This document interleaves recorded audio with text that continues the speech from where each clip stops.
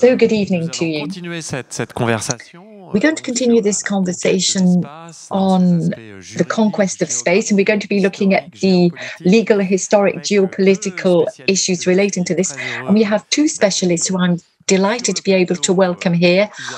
On the set, we have Isabelle Sourbès-Verger, who is a geographer and who is also one of the very rare French-speaking geographers, if not the only French-speaking geographer, who has worked for quite a long time on the conquest of extraterrestrial, circumterrestrial space. We don't have a good word for it.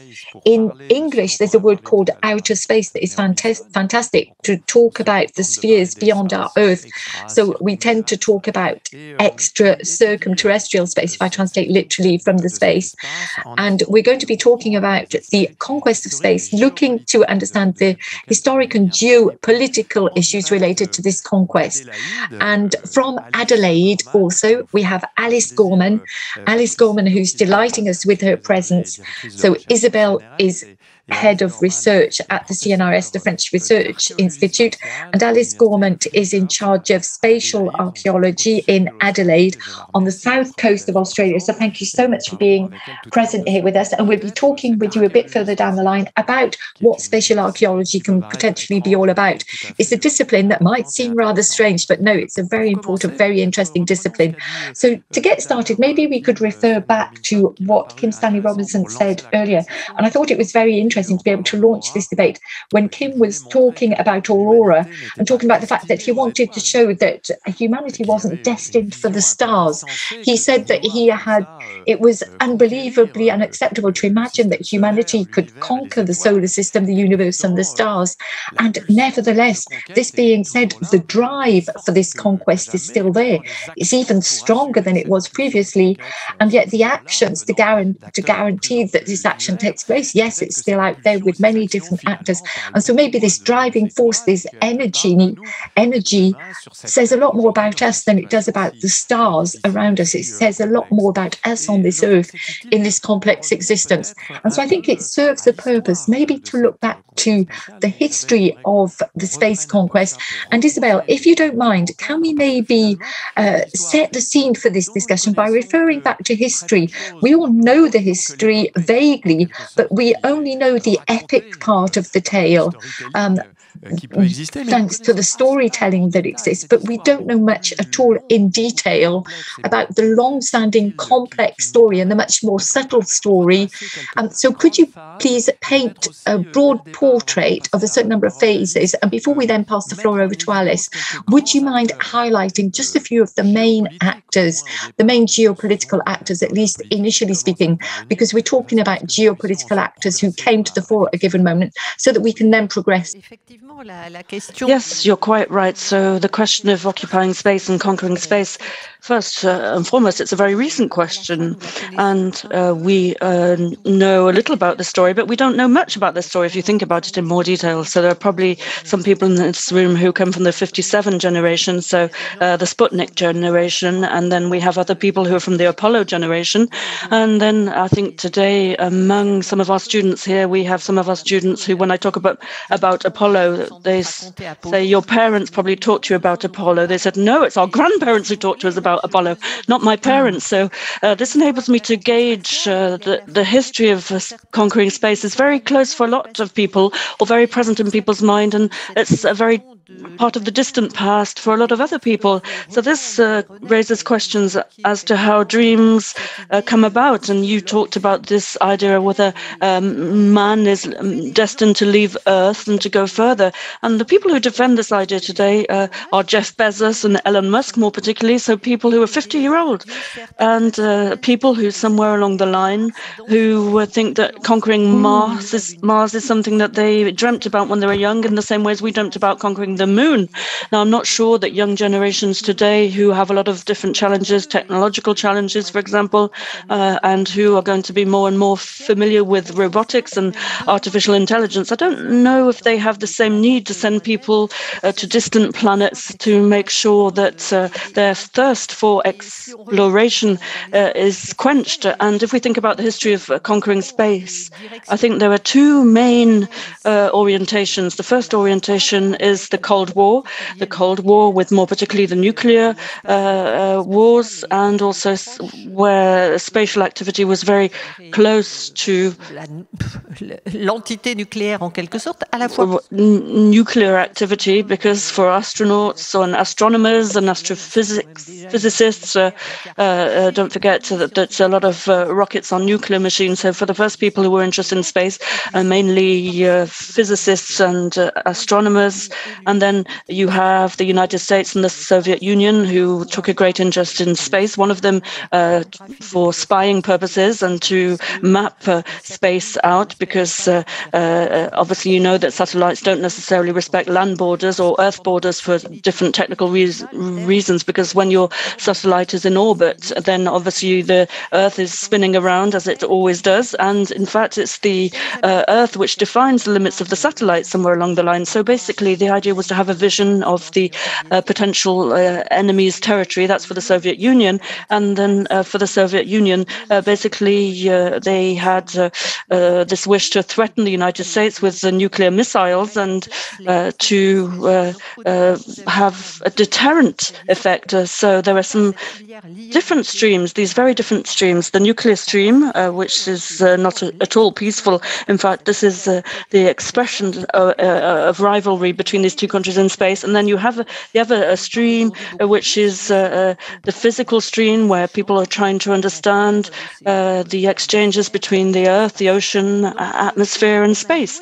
So basically, we've always vied between these two streams, and there's a third stream as well, which is the role of humankind in all of this. So if we think about the history of conquering space, we know that human presence punctuates the major events right through to landing on the moon, and it starts with the Soviet exploits, and then you had the first satellite, then you had the first photo of the dark side of the moon, and that was in 61. Then you have the first man in space, and then you have a whole series of exceptional events, the first man on the moon, then the first woman in space. This was very extraordinary as well.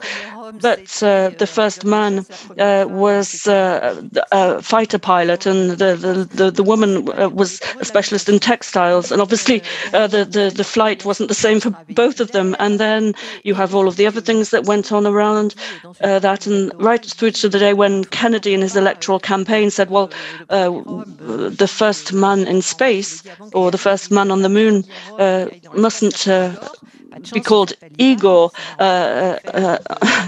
Ivan maybe, but in fact this didn't really make Kennedy very happy, and therefore Kennedy decided that he had to accelerate the big scientific projects so as to drum up the resources and to give people faith in their scientific knowledge and their technological knowledge and capacity. Also, there was the context of decolonization at the time, and this was a big challenge for the US at the time, because the US wanted to show itself as being the best regime and the best model. And this is when Kennedy decided to start conquering the moon, and this was absolutely extraordinary. And then as of the 1970s, we changed gears slightly. Progressively, other states, apart from the United States and the Soviet Union, started to show their spatial skills, and spatial applications became increasingly popular, or there are more and more of these spatial applications, right through to the collapse of the Soviet Union with crewed flights.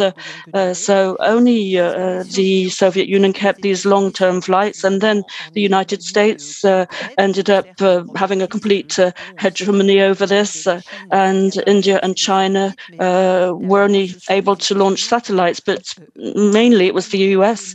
I don't like using the word colonization, but they developed different spatial applications which were very varied, civilian applications, but also military applications. This is what we discovered in the Gulf War. And then the last next major change was in the noughties at the start of the year 2000, and this is now in the history books. In 2003, you've got the decision that was taken to make and to launch the James Webb telescope, and it was launched in 2021, I think at the end of 2021. So you can imagine it took 18 years to do this with all this technology, which had really evolved considerably. Remember what a smartphone was like 18 years ago. We didn't even know a smartphone would exist now.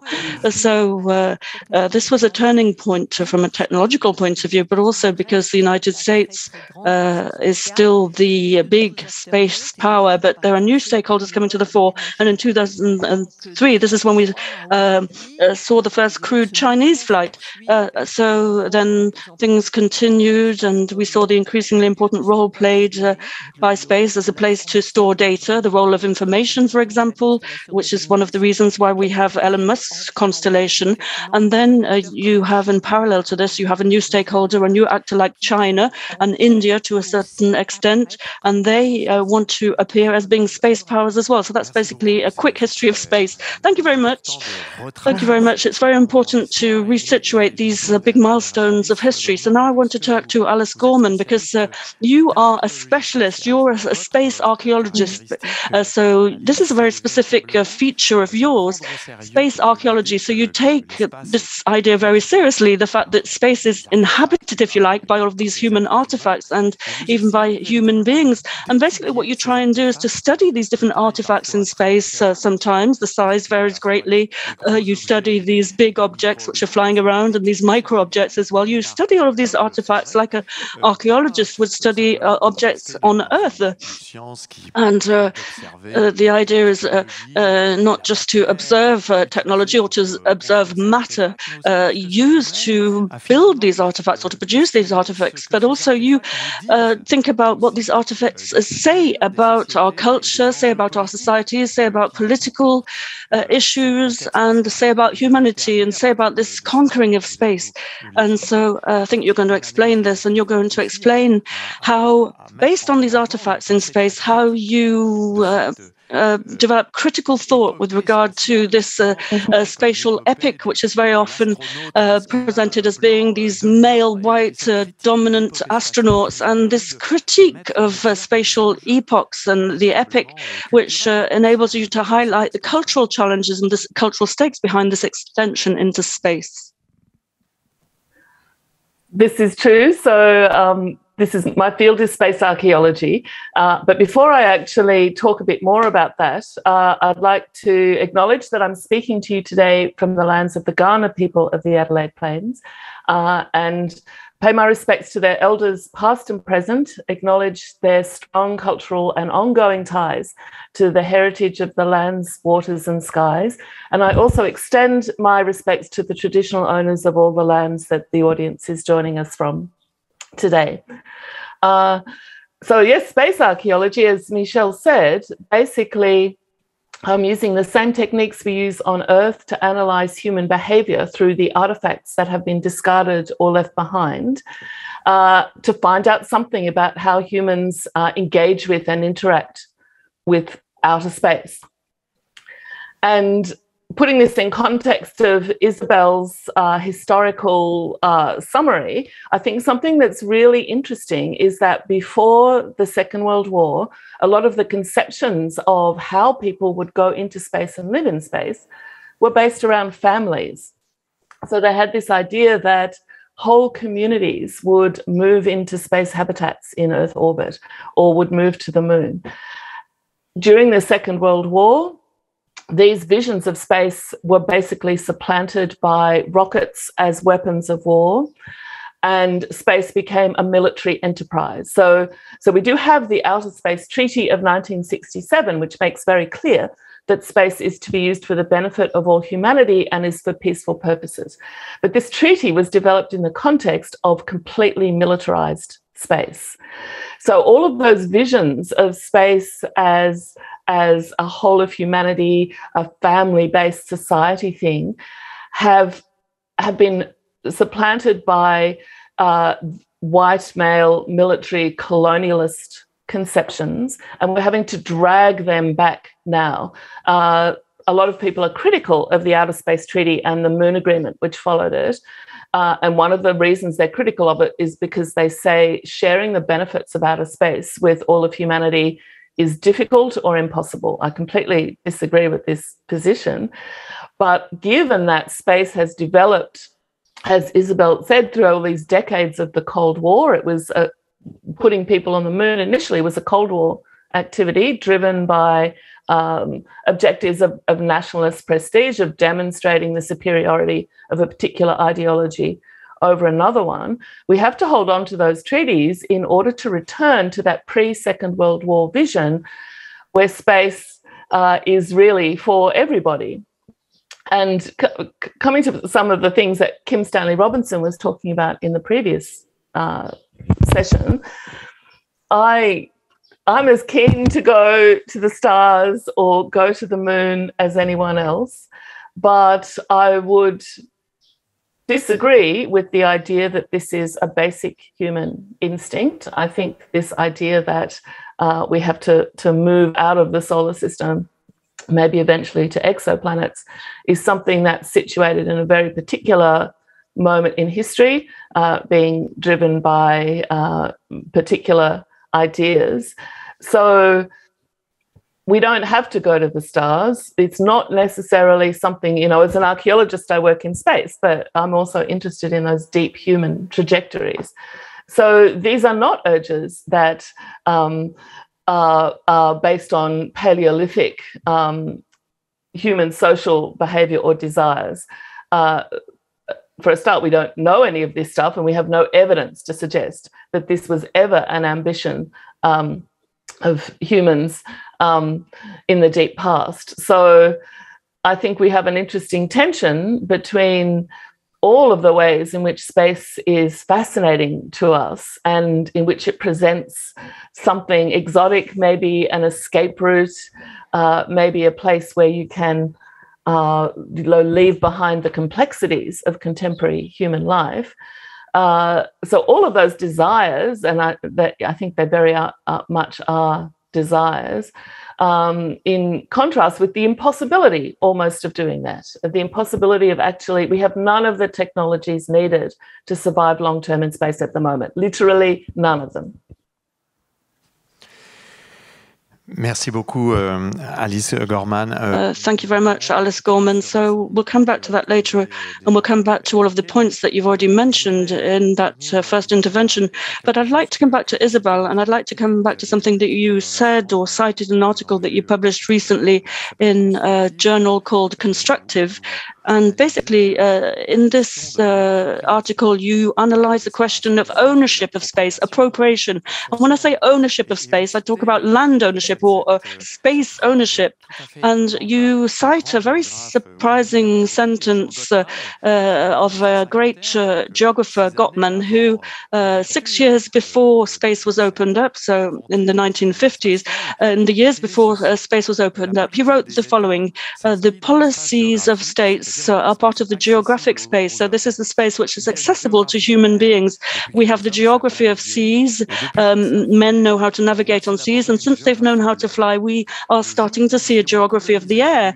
And now the day when they decide to colonize the moon or another planet, the geography will have to extend to these spaces, which are still the realm of astronomers. So this is very gripping. And this shows that Gottman had really understood the challenges behind ownership, or actually getting to grips with space. Space is quite equivocal as a concept, because space, there are no limitations to space. There are no boundaries. It's not a geographical, physical space. It's not something we can cut up into little pieces. And yet, you have the geopolitics of this space. So I'm not only talking about outer space, but also I'm talking about the moon and also these political issues behind all of these things. J'ai mis d'ailleurs cette phrase de Gottman.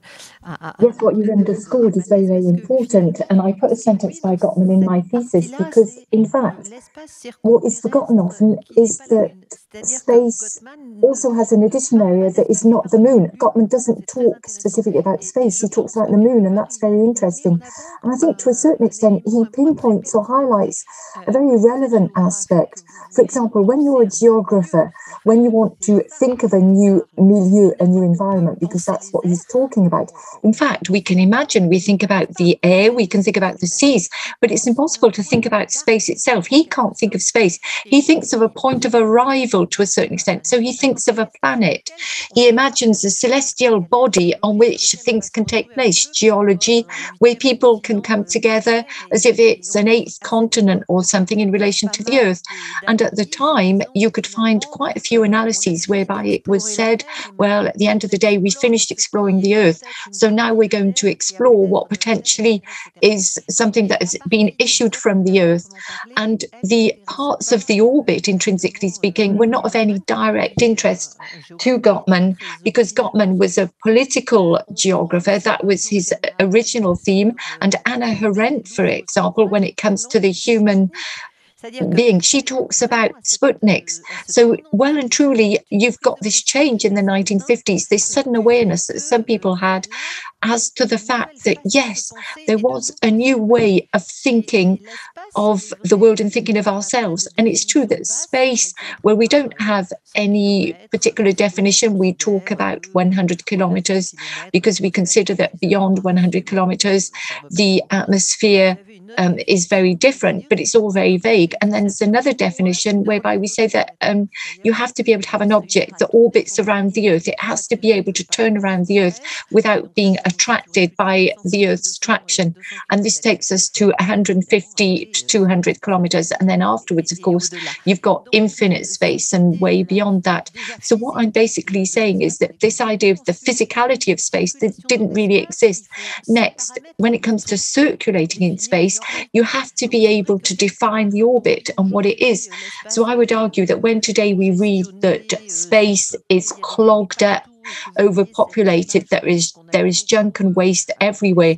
And of course, we've all seen the photos in relation to the Russian satellites, or you've got the Earth that shows all kinds of little objects that look like waste. Well, in reality, there are 8 massive distances. The scale is not what we imagine at all, but simply space for the most part is empty. I'm not calling into question the fact that there are hundreds and thousands of pieces of junk and that it's a problem for circulating in space. And on top of that, the international community has set in place a certain number of procedures to manage this waste. Yes, you're absolutely right. And we're going to do so even more. We're going to try and also introduce responsible behaviours and traffic rules in space. There are a certain number of studies being performed on these subjects today. So basically, the subject of waste, the space agencies, they really do want to limit this waste. Globally speaking, we're referring to all kinds of waste. A satellite that is no longer in operation, for example, a boat that is flying around space. That kind of thing. But this waste, this junk, after a certain amount of time, it depends on the altitude, it depends on its weight, but it will be drawn to Earth and will burn in the atmosphere. So at the current time, you've got waste that disappears and then new waste that appears after it's disappeared. So there's no continuous pollution, let's say, because part of the waste burns. But to go back to tangible elements, in 1957, from 1957 to today, I don't know whether you can imagine how many objects have been launched into space, artificial objects, but there have been 12,000. So that is not that many. And where we see something very different is when Elon Musk suddenly talks about constellations of 43,000 satellites that are going to put into orbit within the space of the next 3 years. So here we're suddenly seeing a phenomenal change in the way in which we're going to occupy space. But at the same time, the geostationary orbit, where you've got the different satellites that show you the pictures of the Earth, the weather satellites, they're at a height of 36,000 kilometers. And if you start performing very complex calculations, it's 210,000 kilometers away. And then you've got a circumference of 210,000 kilometers. And you've got very few satellites in that orbit. So the problems mainly are problems in relation to frequencies, but it's not at all a problem in relation to literal waste flying around. We're not talking about a clogged up space or congestion space, if I use our standard vocabulary. And remember this picture of Apollo, and I'm sure you can all remember this. It was a very tiny, distant Earth that you could see from Apollo. And obviously, between Apollo and the Earth, there was nothing. It was just a void, a vacuum, which is the main characteristic of the spatial environment. Even if, of course, there are now traffic flows. So we said the space is immense, it is empty, and the scales are massive. Nevertheless, Alice Gorman, you specifically study human life in space, notably in a project that is currently in progress, I believe, called the International Space Station Archaeological Project. In other words, you're attempting to study how, concretely speaking, we are trying to inhabit the orbit stations, for example, and you do take very seriously this life, and also you attempt to understand exactly how astronauts are trying to adapt to this kind of habitat designed by engineers in the aim of optimizing potentially life that's going to be very, very difficult, with all kinds of techniques and routines that have to be implemented. And you show how gradually these astronauts, notably those who stay in space for a long, long time and on the spot, how they try and get used to this situation and accommodate themselves and adapt to it, how the nationalities of the astronauts, their genre, colors to a certain degree the way in which they live. That's also what you're talking about when you talk about the archaeology of this space, and it teaches us a great deal about the way in which we live on Earth, does it not? This is what Michelle's talking about is the International Space Station Archaeological Project, which I've been running with my colleague, Professor Justin Walsh from Chapman University in California since about 2015. We've just had a most exciting development. So in the last week, we started the first archaeological fieldwork ever to take place outside the Earth. So we're very excited about this. And this is where we're getting the crew who are currently on the International Space Station to systematically photograph sample squares every day for 2 months so that we can track the movement of objects around the station.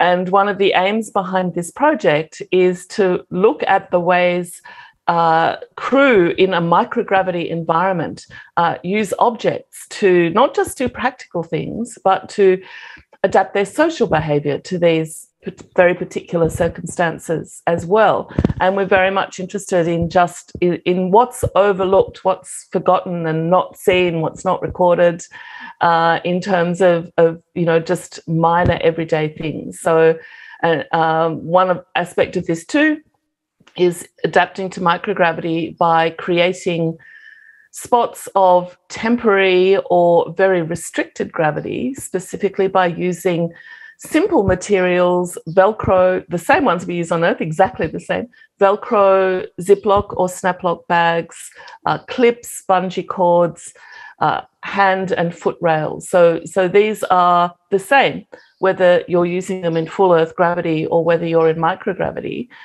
And on the International Space Station, these very simple objects actually stand in for the lack of gravity. You use them to fix objects in place. And the way I'm thinking about it, you also use them to develop or provide the structure for memory. So I'm interested in exploring the intersections between gravity and memory, how this operates on Earth, how it works in space when you remove gravity as a ubiquitous background quality or affordance. And ultimately, this, I think, will enable us to look back on the Earth to look at how gravity has structured human culture and behaviour. So there is relevance to this to how we design and develop space habitats going forward. And at the moment, there are a number of private space stations being developed. The US has set up the Artemis Accords and is building a lunar orbiting space station, or planning to build a lunar orbiting space station. There's expectations that people will be on the surface of the moon maybe sometime in the next 10, 20 years. So archaeology actually has something to offer to how you design these places for humans to live. Archaeologists are concerned with material culture, and we have this very long history. We look at how humans use materials practically and socially, from the Paleolithic, from 3.3 million years ago to the present. So I think there's a unique perspective there, and we are very excited about doing the first archaeology in space. It's only been going a week, so we don't have any conclusions yet, but hopefully when we've done some more analysis in a month or a couple of months, we might be able to say completely new things that no one ever knew before about how crew make those adaptations to everyday life in microgravity. Oui, c'est tout à fait intéressant d'essayer. Oh, wow, yes. It's just so interesting to imagine exactly how you can use space as a mirror, as an inhabited space. And you know that at the urban school, we talk a great deal about habitability. You can have extreme conditions, but Alice Gorman, what you're showing is that despite these extreme conditions that can be sometimes very similar to laboratory life in the Antarctic, as Stanley Robinson was saying, there are tactics and also techniques that enable human beings to try and compose a way of behaving in these very, very difficult environments. Earlier on also, Isabelle, you mentioned the photo, the very well-known photo of the Earth seen from Apollo, and it will soon be the 50th anniversary in December of 2022. This photo was taken half a century away, and we will celebrate this at the Urban School of Lyon because this picture is a very precious picture to us. And we all remember that the different expeditions to the moon were expeditions that placed the astronauts in very uncomfortable situations. The moon modules were basically made of DIY technical things. And today we see that the moon, once again, is clearly becoming a challenge, but this time round with totally different resources and totally different ambitions, because we talked about SpaceX, we talked about Elon Musk. Some people now even talk very openly about saying loud and clear that it's going to be possible to set foot on the moon and maybe even to terraform Mars, to convert Mars into a habitable space. We're even talking about it for the moon with new techniques, new powers, new designs, spatial designs that Alice is also studying, borne forward by certain sizable countries. I repeat, the moon is becoming a major challenge, a challenge of interest from a geographical perspective, geopolitical perspective. How do you analyze this? How do you analyze this return to the moon as being one of the main concerns of those who show an interest in space? Because it's not necessarily something that was as easy as all that to forecast a few years ago, where the moon became a bit of a nostalgic object that told an epic story, but an epic story from the past. The moon has become trendy again. Yes, the moon has become trendy again, but to go back to what Gottman said, he said that the moon is the only natural satellite for the Earth. So if you like, basically when you want to undertake to create a new form of habitat and to inhabit an area, and that you want to set foot in that area, and you talked about the article on land management. It doesn't mean that we will own the moon, for example, but we talk about going there. So going to the moon is all about a very unusual logical process. Look at China. China is the very first time that they've deposited objects on the moon since 2018. And so China basically is now entering into a catch-up period in relation to actions that have been taken by other countries. The space world is a hostile world. It's hard to gain control over the objects. So I would say that the roadmap for China is quite practical. It's just to check exactly what the others know how to do and then to try and do it in turn. So China is basically coming back to the moon. And the question for the United States was to work out, well, as Obama did. Obama declared, well, at the end of the day, for the United States, we've turned the page. We've been to the moon. We went to the moon in 1969, and now we need to do something else, something different, or like the Soviet Union and Russia, they're all a bit embarrassed in relation to this moon. They've already brought back samples thanks to automatic systems, even if they've never put a man on the moon.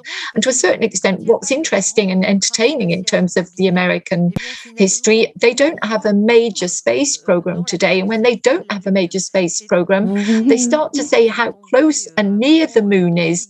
And everybody does it. There are lots and lots of astronauts that said, no, we don't want to go back to the moon. We're going to waste time when it comes to going to Mars.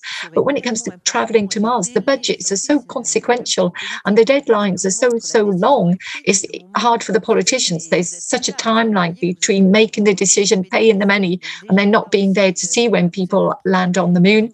And it's all very problematic. So spending money to go to Mars, it was just out of reach. And the NASA tried hand over foot, but they could never succeed. So if the Chinese go to the moon, if the Americans don't have a program for Mars, well, there aren't many destinations where you can send humankind. So everybody will just revert back to the moon. And it's very interesting to see the way in which the American Congress has promoted this idea of going back to the moon as being something that is necessary for the United States. The States have to go there because China's going to go there, but the States have already been there. So today, what is happening is, I would say, we're trying to give new colours to something that is old hat. And this new coloration, this new colour is to say, OK, we're now entering into a different phase where we're going to market, industrialise and normalise everything in relation to space. So now there are private entrepreneurs. You've got the myth of borders, the myth of the pioneer, of the innovator and so on and so forth. And so as a result, when it comes to the moon, well, we're going to look to extract resources, we're going to look to develop habitats, but to a certain extent it's potentially all very unlikely. The Artemis program, for example, was relaunched by Trump, who simply wanted to obtain more legitimacy in terms of the projects he was presenting, and just at the end of his first term of office he announced that the states were going to go to the moon right away in 2024, whereas it was totally unrealistic because it's not possible to have such a short turnaround time and to make it feasible. So I would argue today, Biden, he's inherited Trump's program. It's not a program that he deliberately chose. So we are going to go to the moon, but are we going to stay there? And what amount is going to be necessary to be able to stay on the moon? It's not as clear as all that. All of the studies that today talk about the possibility for private stakeholders to invest in the moon announced that it would take 20 years of public investment on a regular basis before the private stakeholders can do anything. And Elon Musk talks about colonies on Mars, but he doesn't talk about colonies on the moon. So this story of the relationship with the moon is very, very complicated. Alice Gorman, so obviously I'm going to ask you about that, the question of the moon, because this is really at the heart of one of what your concerns.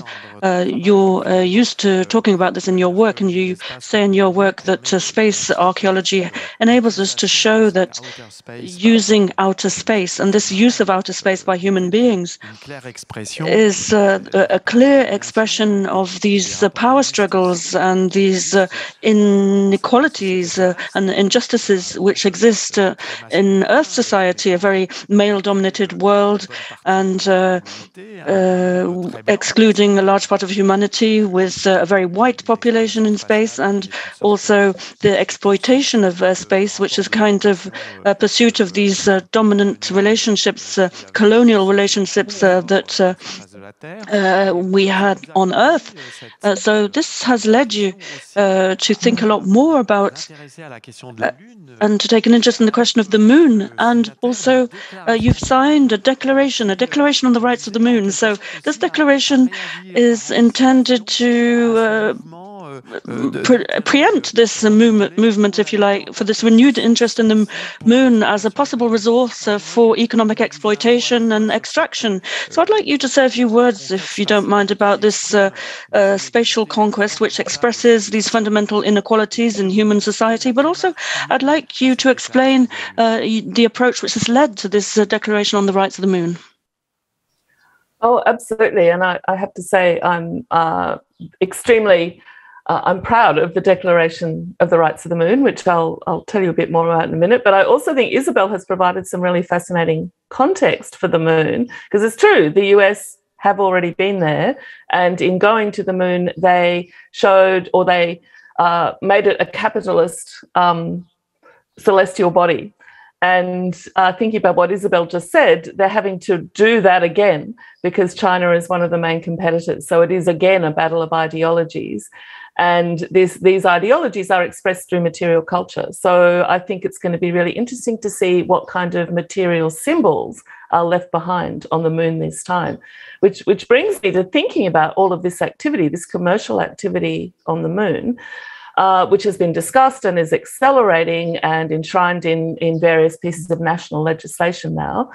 So it's just become accepted that humans are going to the moon, are going to extract resources for use there on the surface of the moon to create an economy, and that this may be used to go on to Mars, and there may be some benefits for Earth as well. So this has become such a strong narrative that there's not that much to balance it. And this was kind of the motivation behind a small group of us thinking about this, thinking about the fact that we know what resource extraction does to environments on Earth, and most parts of the world have environmental management systems in place so that there is regard for doing the minimum amount of harm to natural environments and to ecologies and to human well-being as well. But there's this idea, and Kim Stanley Robinson said this, that the moon is dead and you don't have to worry about it. There is nothing that can be destroyed there. There are no unique environmental values that have any meaning for anything. So I don't agree that the moon is dead, because I don't think you have to have alive things somewhere for it to be counted as living. The moon has an incredibly complex geology and geomorphology, and it's in dynamic interchange with the rest of the solar system and the cosmos. It has active water cycles, which everyone's interested in the moment because they want that water.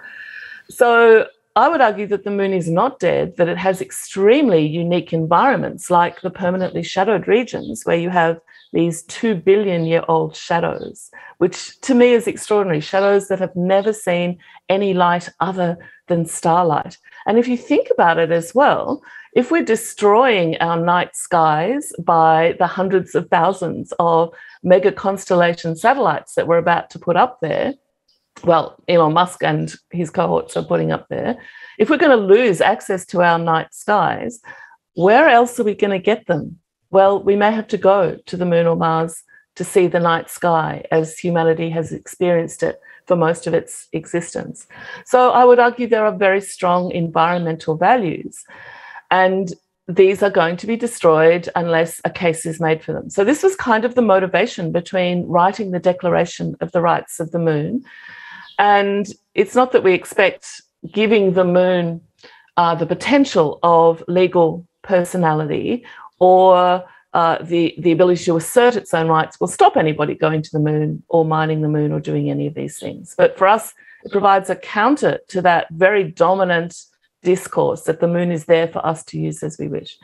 So if I've got time, I'm just going to read one or two of the rights of the moon as we articulated them. So the moon possesses fundamental rights which arise from its existence in the universe, including the right to exist, persist, and continue its vital cycles unaltered, unharmed, and unpolluted by human beings, the right to maintain ecological integrity, and the right to remain forever a peaceful celestial entity unmarred by human conflict or warfare. So those are pretty simple things.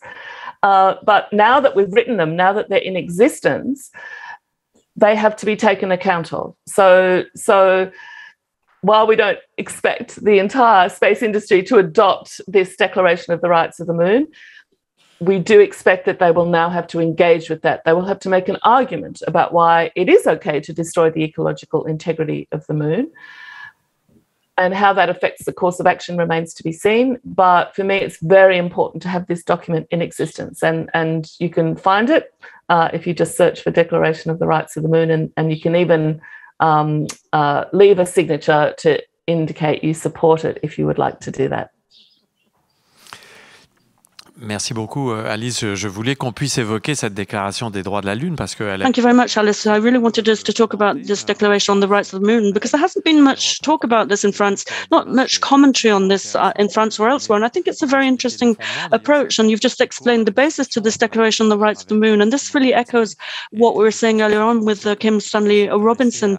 And it shows that taking an interest in the moon as an object, a celestial body, and taking an interest in the rights of the moon, not necessarily from a strictly legal point of view, but just to recognize the specific characteristics of the moon and to think about what the moon might become in future if we continue in the same way. So obviously, it's a very special exercise. It makes us think about how we inhabit the Earth today and what we do with the Earth and all of these changes that we are provoking.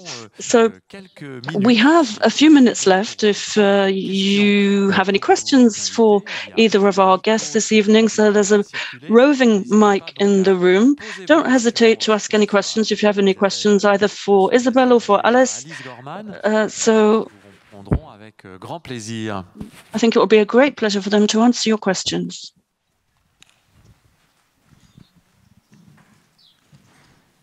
Et préciser à qui vous posez la question ou si la question. And could you say who your question is for or if it's for both of our guests? Don't hesitate to say so. Good evening. My name is Adrian. I have a question for both guests this evening. So I wanted to know, and this is to link up with the previous guest this evening, if there are any works of fiction which have inspired you in your work. Oh, that's a very simple question. Are there any works of fiction which have inspired you in your work? Maybe, Adrian, could you expand on that question? Or maybe I can expand on the question if you allow me to do so. I'd like to know if you have a dialogue with any authors of fiction, because I was very struck earlier on, Alice, when Kim was talking, and Kim cited you on several occasions. And apparently he knows your work, he knows your approach. And I would like to ask you if you have any relations with these authors of fiction. And also the same question applies to Isabelle. I don't want to be indiscreet about this or put you in a difficult situation, but maybe Isabelle or Alice, who wants to go first? Alice, maybe. Okay. Someone who's been involved, a science fiction author with the Declaration of the Rights of the Moon, is the Canadian writer Carl Schroeder, who has talked a lot about entities which we consider normally to be inanimate as having rights and also being incorporated into economies. Like these ideas that we have made invisible the contribution of things like water and air, oxygen, to terrestrial economies, and that these need to be made visible and in some cases, like forests or rivers, be given rights. So thinking about Carl Schroeder's ideas has been quite important for me and the others involved in the Declaration of the Rights of the Moon, who I should acknowledge. I won't name them all here, but it was a group work. And I think archaeologists certainly read science fiction all the time, and I know space scientists do too. And it's that kind of, the mixture and melding of ideas that inevitably influences you, even if you're not conscious or can't pinpoint a particular work or a particular sentence that gave you some idea. I think now more than ever, science fiction writers are making the words and the concepts we need to describe these futures and these new worlds. So it's really important to be incorporating and conscious of the influences of fiction and the insights and advances we get from considering fiction in how we're thinking about the future. À vous, Isabelle. Oui, alors, comment dirais-je, je suis un peu terre à terre. Well, let me just say that I've got my feet on the ground, generally speaking. I must admit, I have read quite a few science fiction books, despite the fact that I'm not necessarily always drawn to this type of fiction. But what I'm interested in is what science fiction tells us about the different approaches. If you ask me to talk about one book in particular, I would maybe mention The Three-Bodied Problem. It's a science fiction book. It's a Chinese science fiction book that has been translated, one of the very few. And it's really, really interesting because the way in which it presents the relationship that exists between the Earth, and I'm not going to spoil the story because there are 300 volumes of 750 pages each, so I'll let you read it. But I must say it's extremely interesting to see exactly how the basic idea is that the Earth has to remain hidden. And it's something that is so different from everything we read in the other novels, in the other science fiction novels. Of course, there's all the standard science fiction that I find interesting, that about the imaginary regimes that we could send to other planets or that we could find. But these are all different forms of utopia that lots of Russian authors wrote about before the Russian Revolution. I don't think I've ever been particularly inspired by science fiction. Nevertheless, reading about science fiction to me is very, very interesting because it shows all of the different imaginative triggers. And we've talked about this to a certain extent. There's a strange game that is sometimes played between the different engineers and the people who perform science and who go in for complex techniques, and the policies that they have to then take on board. The scientists want to make tangible things, but then you have the media, for example, that grab hold of the subject in mid-flight and transform it completely. And then you've got the general public that end up with a highly digested product that is actually quite far away from what was the original subject. We've talked about the fact that space has been highly militarized at certain times, and sometimes I think we have rather an imprecise representation of certain things in our world. But I think what is important to ask ourselves about what we want to do with the Earth and with space, and maybe we can do it with our standard thinking processes without needing science fiction. Thank you. Do we have another question? I think I have two hands that are raised.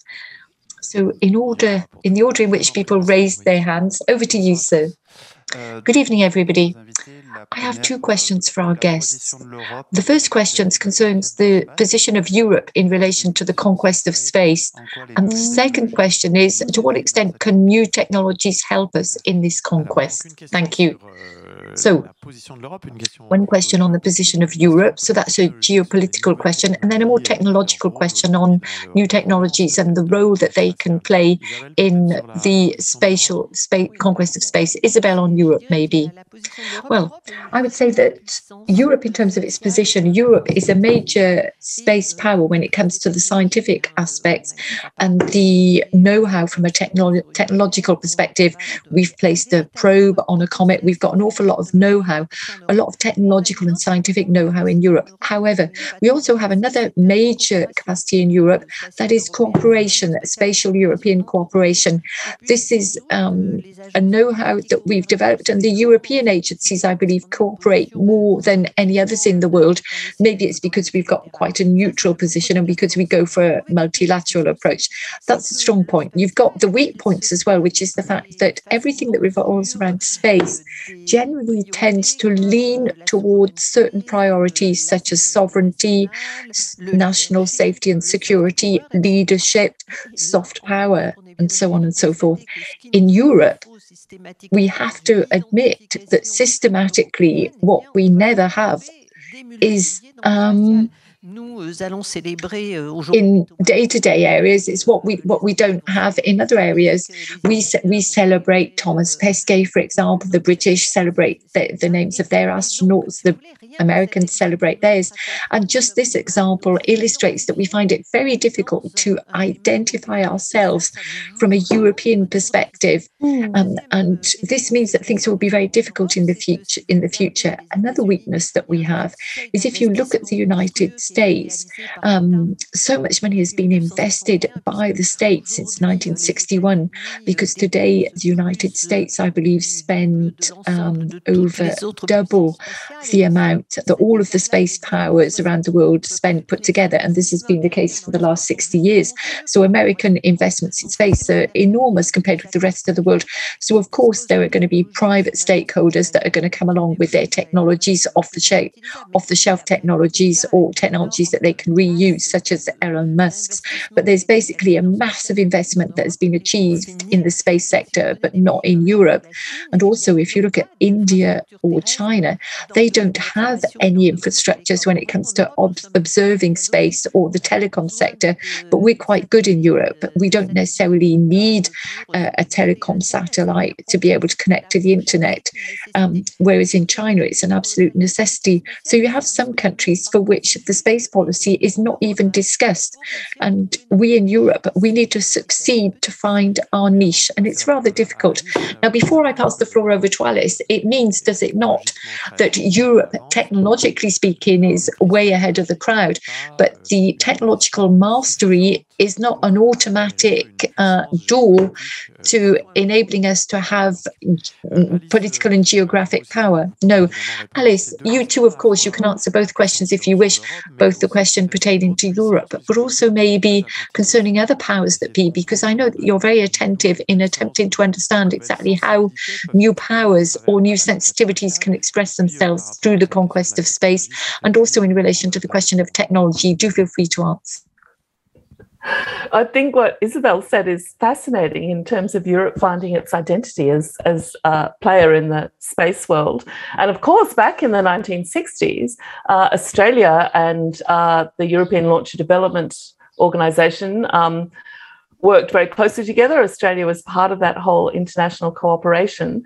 And hopefully one of these days we might join the European Space Agency. So I think this question of identity is really interesting, especially when you're up against countries like the US who have developed such a strong one. And there are ways in which this can be expressed in material culture as well. So I find that stuff quite interesting. But thinking about the technological issues, so something I've learned in my years in the space industry is that aerospace engineering can be incredibly innovative, but also incredibly conservative and traditional. People tend to do things the way they've done them before, the way they did them the last time. And you know, there's all this new space discourse around disruption and blah, blah, blah, all that stuff. So it's a really interesting kind of ecosystem, I think. But some of the technologies that we're going to need to develop are new methods of propulsion, particularly if we're going to do any active orbital debris removal. And there are lots of people working on new methods of propulsion, you know, for example, plasma engines, ones that actually use old space junk as their fuel. And so this gets us around the problem of having to take huge quantities of fuel into space. So I think new methods of propulsion are a key technology that we'll hopefully see some breakthroughs through in the next decade. In terms of going to other planets, I mean, it's extraordinary because there's so much talk of, you know, going to live on Mars and orbiting habitats and being on the surface of the moon.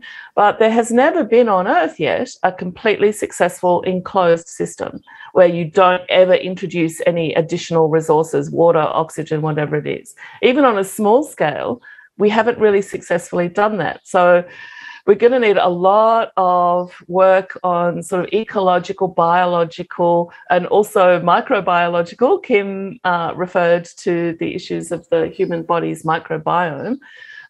So we have so much research on these fronts to do before people can live in space on a more permanent basis. Growing plants in space, again, you can do it. You can grow lettuce on the International Space Station, but whether you can repeatedly grow lettuce for decades in a closed environment and have that work, that's something we don't know. And I think the good part about all of this is that it kind of opens space up to non-traditional professions. So everybody doesn't have to be an aerospace engineer in order to be making some contribution to putting together all those pieces of the puzzle that will enable humans to be in space longer term. So whether we should do that or not is another question. But in terms of technology, there's still so much we don't have that we don't know.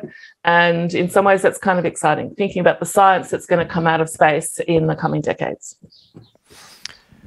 Merci beaucoup. Et ça sera la dernière question que nous... Thank you very much. And this will be the last question that we will take. Over to you.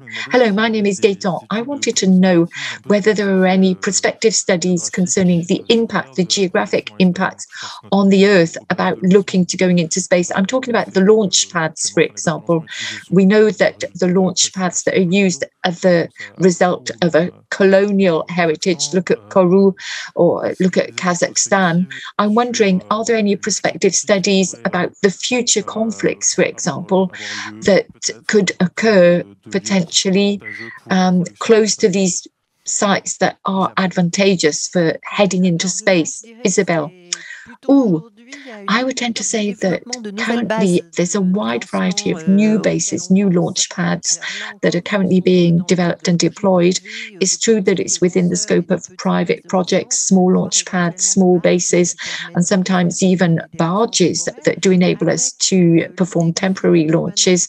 And the basic idea is that now what we might look for above all is to have a launch pad that is as accessible as possible, as cheap as possible, in the knowledge that the technology now means that being closer to the equator to make energy savings for the geostationary launch, it doesn't have the same value as in the past, because now we use plasma engines on the satellites. That means that we can travel around more easily and choose the orbit more easily. So I'd simply say that the criteria nowadays for a base is for it to be on your territory.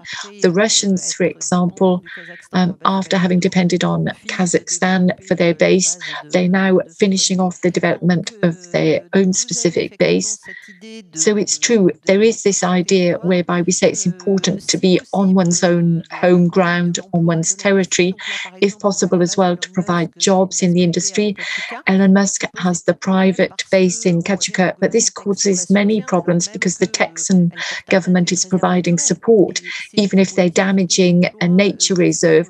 And the reasons they're giving are that we're creating jobs. In Australia, there's the base, Alice was referring to this base, and currently it's not really used, but there are new projects for bases in Australia. So let's say that for a space launch pad, you need an area where there's not too much around it. It has to be protectable, and basically this kind of land infrastructure really does depend on the business plans of these famous private companies we've been talking about. The UK, England and Scotland, I think they've got something like 10 projects for bases at the current time. But obviously we will never see 10 bases in the UK over the next few years. So Portugal has one, Spain has one. I repeat, there are many, many projects for these kinds of national bases. Alice, possibly, would you like to make a few comments on this question of the launch pads? I know that you're very sensitive to this question of the multiplication of the number of projects in geographic spaces that weren't originally the spaces chosen by the great powers that be for launching. I think Isabelle's right. It's no longer acceptable to sort of look to former colonial territories to put unpopular or dangerous installations. And a factor in many of these spaces being perceived as empty and therefore low risk and safer has been colonial processes which involve the decimation of local populations. So I think things have changed a lot in that regard, certainly in Australia. So we have the Woomera launch site, which is still used mainly for defence, but we've got 3 new launch sites being developed, and they're being done very much in conjunction with local traditional owners who have to fully approve their existence and all of the process along the way, and there are requirements about having local jobs and all that kind of thing. And there are agreements in place with the traditional owners and the native title owners. So that's a big change. That's very different. I also have been in touch with some researchers who are going back to Kourou, and Peter Redfield, the US anthropologist, did a huge amount of work on the social impacts of building Kourou back in the 1960s. But now there are people looking at this again, like looking what are the longer term impacts of having a rocket launch site located on your land, on your country, within your community, and what that means for Indigenous people particularly. So I think there's ongoing work around these questions, and the sensibilities of the current age are very, very different to what they were in the past, and that's a good thing. Merci beaucoup. Il est 22h30. Thank you. Thank you very much. It is now 10:30. We're going to close for this evening. Isabelle, thank you very much. And also Alice Gorman, thank you very much to you from Adelaide. Thank you for being present with us for this very, very interesting debate. We will continue, of course, we'll continue our discussion on the habitability of this outer space area. Let me stress that, as is the case every evening, the bookshop Archipel is present with us on the spot here. And notably, you can find a certain number of books that have been translated. Stanley Robinson's book.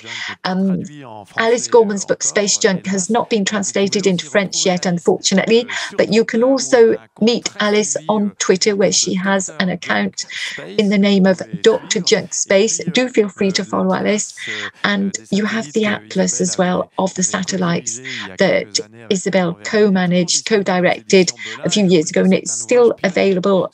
And it's a pioneering book on the question of the analysis of extraterrestrial space. So if you can't find it here tonight, you can find it in all of the good bookshops that will take your orders. Thank you very much. Thank you once again, Alice, for having been with us so early in the morning from Adelaide.